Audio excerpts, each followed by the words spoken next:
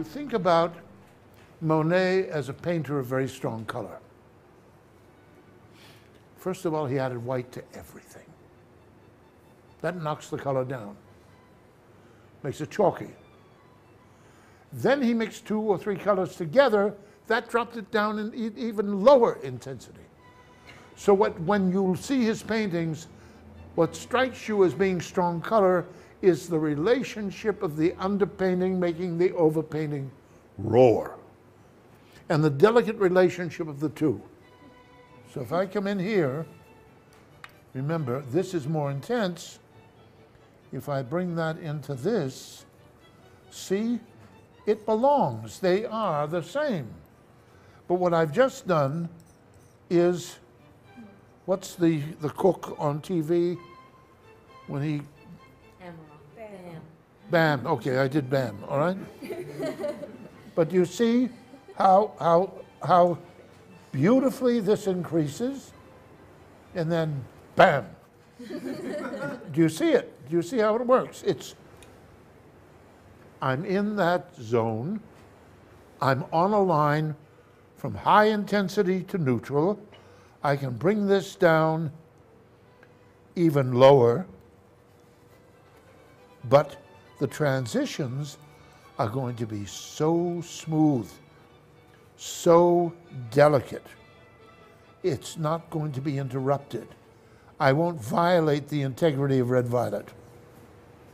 Boy, that's good news. That's authority. You didn't know I could do that, did you? So this is what I have.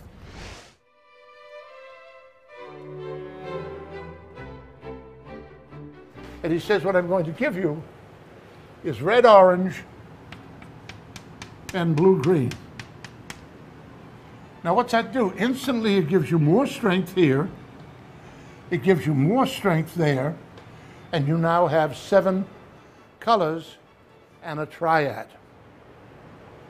You will mix everything you need from this inner triad. And when you need something a little stronger in the direction of yellow, having mixed yellow up with orange and green, you'll add a little to here and bring it up to here. If you want to diminish the intensity of this, good.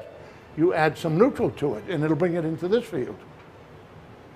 If you want it to be more yellow-green and this isn't strong enough, you can mix these two together and mix that, and you'll get something that'll move up higher.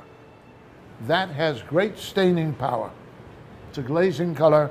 This is a dead color, meaning it isn't a glazing color. It isn't transparent, it's opaque.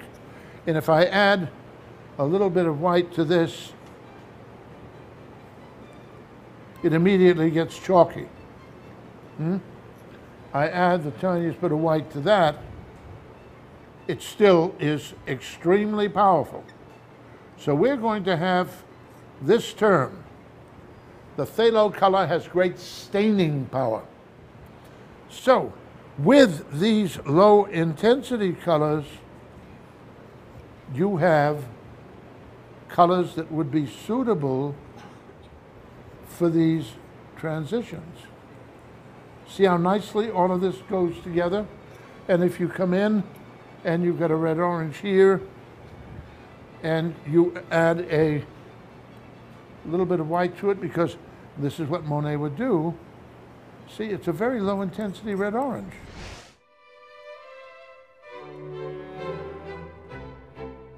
It's going to be a cool painting moving warmer as it turns to the right. It's going to be a dark painting moving lighter as it turns to the right. These are transitions that you can employ, and I'll try to discuss some of them in the slides. I show you this, it's Gauguin. It's a still life, very raw.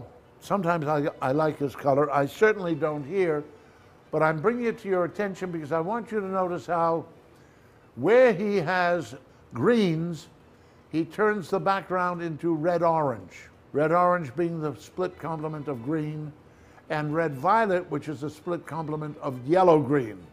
When he comes up against yellows, he goes to a more violet red-violet. As he comes in against the yellows, this too should be more violet, and he comes up against the green, and he gets closer to red. Do you see the game he's playing? We've succeeded now in creating this contrast at this point. That's all I want. And if I want this to come forward, I can accent this by a light halo right there. See how quickly that throws it forward.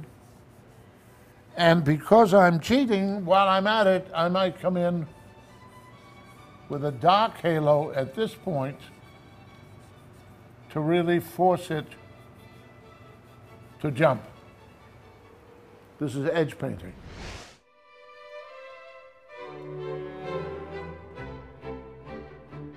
All right, it's very muted. You don't have any value change here that gives you a separation between this interior rectangle and the border. That's not very good, because part of what it is you should be doing is matching values.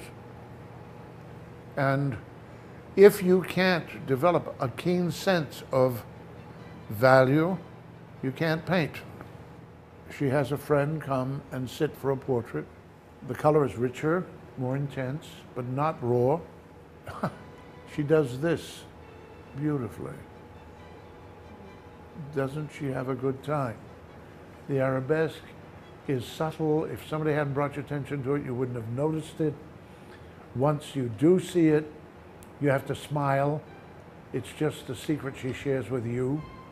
And she's building this with these diagonals, isn't she? She's running them all the way through. Really very good. To mix to here, I take the blue violet at 4 as a mix. I take a dead neutral. I take this and I start mixing this way, and I'm mixing this in and mixing more and mixing more in and mixing more in until I get here and I have enough this mix so I can start mixing with this color, and I can start mixing this one with that to get across. I can mix this with this to that, and this to this, and this to a point down here, and mix it over.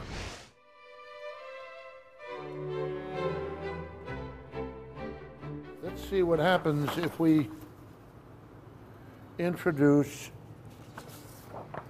yellows into this scheme, because the light is yellow. Well, this is a whole new ball game, isn't it? We've got some red oranges down here. We've got some red violets in here.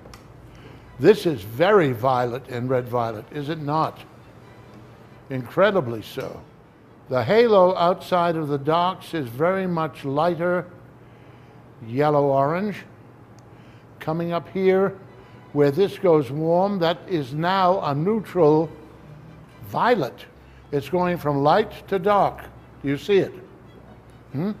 It's going from warm to cool. Now remember, if it's less intense than a warm, then it's cooler. We've got to reach a point where you're sitting looking at something you're painting and you can nail it.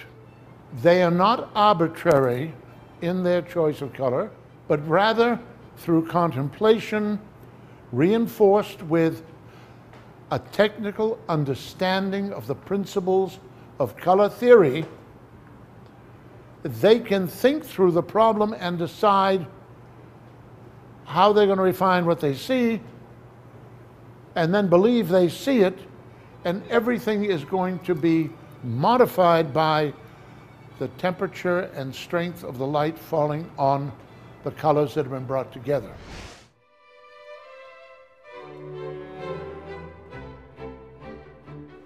This is a young student on his own. He'd left the studios. He's giving you the design of a still life. Then he's doing a relatively direct value study, but if you look carefully, every object has been greatly distorted, twisted. The center line shifts. The forms turn and twist.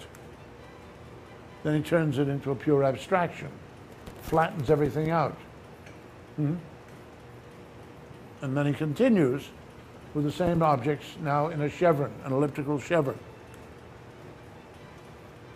Here's a student, I believe it was Sid McGinley, who's showing you a whole series of planes in perspective, and they're transparent and they're overlapping. Now that's fun.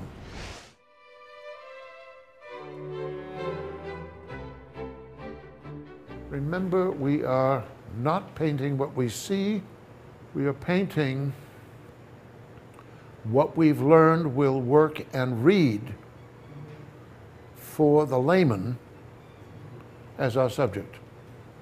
We know that we, through trickery, have to contrive to make it look volumetric, even if it's on even since it's on a two-dimensional surface. So we've got to exaggerate. We've got to emphasize that which will help to make that look volumetric, and edit out anything that's going to flatten it out. And we want it to be warm in the light and cool in the shadow, with a warm reflected light. Well, if the shadow's cool, a neutral in the shadow area will look warm because of simultaneous contrast. I beg you to make certain that you've set up your still life so that the colored papers you use or the paint you use in painting the environment are drawn immediately from your color wheel. Immediately. So if you're painting something that's predominantly in the light warm, sure, go ahead, a blue-violet and a blue-violet ground plane because it's warm. The coolest point is blue-green, so blue-violet is closer to red-orange than is green. Do you see it? So you make this on the ground plane so it comes forward, and that's what you've done. You put the warmest here, but it's much too intense. And if you corrected the core here, you redrew that cast shadow so that it fell down here and wasn't so, see,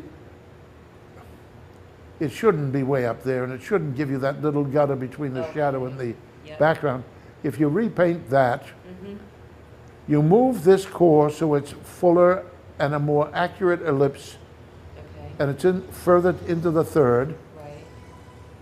You blend out this dark halo, which is drawing attention to itself because it's light on either side of it, making it a dark figure. Blend it out so that it's dark only up against this edge and immediately becomes lighter and then finally darker for the vignette.